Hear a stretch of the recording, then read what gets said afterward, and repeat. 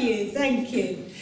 Well, this evening has been organised out of a discussion that I originally had with one of our singers here, who said that it was quite difficult for women at this level to build a following for a fan base.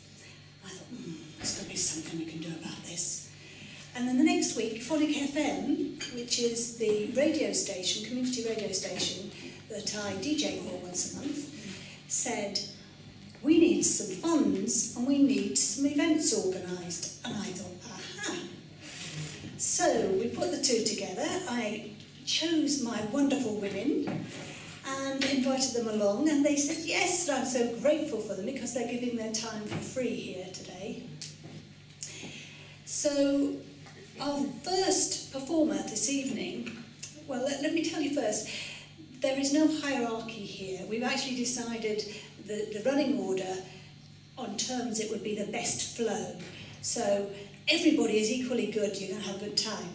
The first person up is also our youngest. So she will be leaving after the break because she's got lots of study to do at home for her GCSEs, would you believe?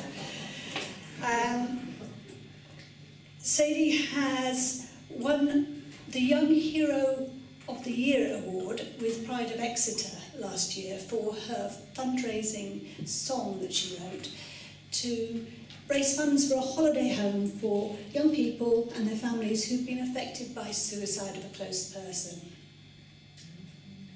Sadie also describes herself as a bit of a festival fairy because she has been gigging, this is her first year, 2015, of gigging, and she's been around just about everywhere she could. Sidmouth Festival, Exeter Festival, Wonderfields. And so we're really thrilled to have her here tonight. I'd like you to give a big round of applause for Sadie Horler.